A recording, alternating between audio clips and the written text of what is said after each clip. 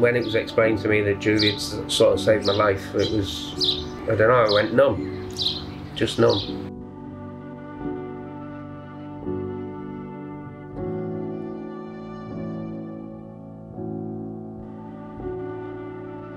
The day of the cardiac arrest was like any normal day. Been out for my 5k run, come home. So I stepped outside and bumped into a neighbour, and that's the last I remember of the day.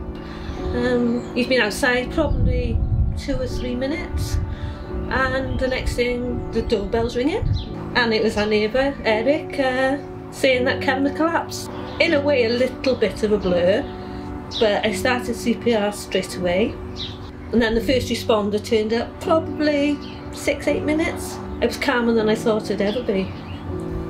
I was just numb, I think. That's the only way I can describe it, and I don't think anything went through my head at the time. Early CPR. Well, if it hadn't been done, I wouldn't be here now.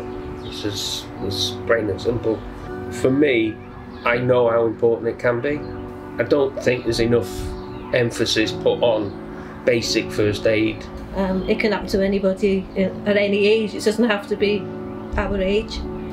I always remember going on a first aid course and the man saying, anything is better than nothing if you can't remember.